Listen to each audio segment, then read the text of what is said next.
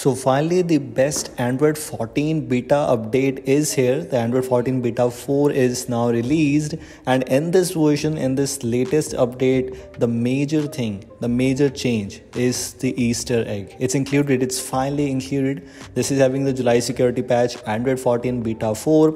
If you take a look at this, you can see whenever you open this in the previous updates like Android 14 developer previews or Android 14 public beta. Sorry, not actually public beta, kind of public beta, but beta 1, 2, 3, all those versions include Android 13 style Easter egg. But with this update, finally Android 14 Easter egg rolled out. So it looks like maybe with the last update is coming, which is Android 14 beta 5. After that, we're getting stable Android 14. For now, this is what we have. You can simply hold this Android 14 Easter egg and then you will be able to enter this kind of thing, kind of a game. Of course, the same things which were introduced with the previous Android versions Easter egg, same thing is here, and it looks interesting. Although it's good for time pass, kind of fun. If you want to take a look at that, you can go.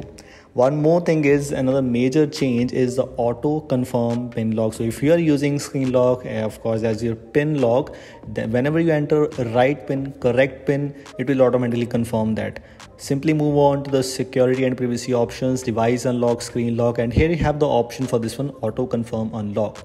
One disadvantage right now is that for this to work, you must have the 6-digit pin entered. If you are using 4-digit pin, this thing will not work for you. Kind of disappointing, but maybe with the stable update, they will fix this or they will simply change the rule. But for now, you have to choose this. Simply like that, whenever you enter any wrong pin, it will automatically tell you that this is the wrong pin. So whenever you write right pin, then you will see that we have this option working.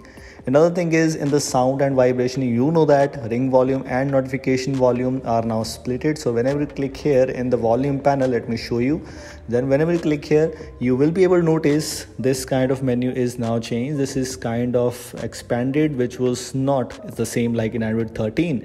In Android 13, we have the ring and notification volume linked to each other as far as I know. But in Android 14 beta 4, all these things are simply changed and kind of splitted. We have the separate ring volume, separate notification volume, and that is really useful. We should have that. Also same like that, if we move on to the volume panel once again, you can simply take a look here. This silent icon is a bit changed. It's not like the same Android 13. It actually looks amazing, to be honest. It is looking quite good. Whenever you move your device and you put your device into silent mode, then you will be able to notice this.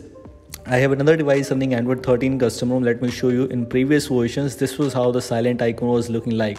But in my left side, you can see the Android 14 now introduced new silent option, silent icon in the status bar. So these are some major changes which were included with Android 14 beta 4. If you want to take a look at the Android 14 beta 3, beta 2 or beta 1 changes, I made a specific videos all of those things. You can see we have clock color customizations, and much more. This is it from today's short and simple video. I hope you like this. If you like this, don't forget to like and share this. I will see you in the next one. Until then, goodbye.